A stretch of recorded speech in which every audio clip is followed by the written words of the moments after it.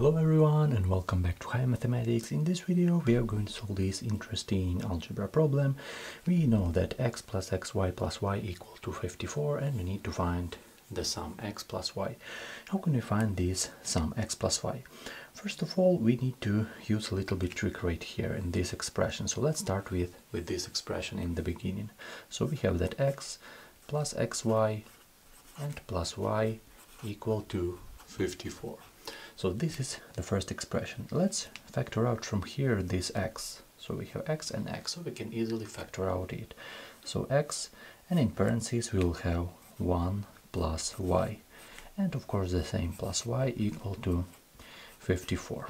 So I just factor out x from these two expressions. And take a look, right here we have y, and right here we have y as well, but we have 1 plus y right here in these parentheses. So if we add right here 1 and if we add right here 1, we will have a really interesting case. Take a look.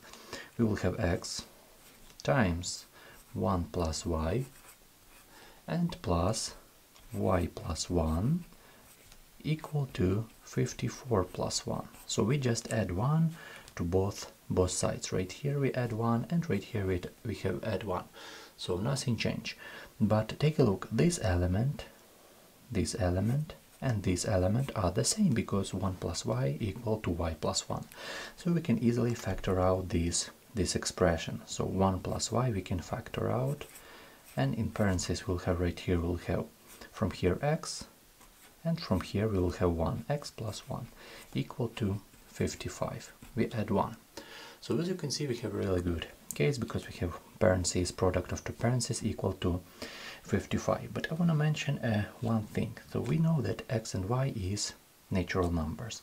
So x is greater or equal to 1 and y is greater or equal to 1 because this is natural number. And if we multiply both numbers, that is greater than 1, we will have that xy is greater or equal to 1. So this is a rule that we need a little bit later because x and y are natural numbers. So let's use these rules. First of all, we have a product of two parentheses, but on the right hand side we have 55. How can we express this 55? Of course, the classic 11 times 5 as 5 times 11 as 55 times 1 as 55 times 1 and 1 times 55. So four cases. But right here, if we multiply, if we have 1 plus y and x plus 1, so 1 plus y will be, and x plus 1 will be right here greater than 2 and right here greater than 2, because we will have 1 plus the number that is greater or equal to 1. So we reject which cases? We reject this case and this case. This one and this one is good for us. So let's solve this. Let's solve these interesting cases. Firstly, we have that x plus 1 equal to 11 and y plus 1 equal to 5. So let's solve this. First system. We will have that x plus 1 equal to 11 and y plus 1 equal to 5. And from here we will have other solutions, that our x equal to x plus 1 right here will have 11 and y plus 1 equal to 5. And we have a second system of equations, that our x plus 1 equal to 5 and our y plus 1 equal to 11.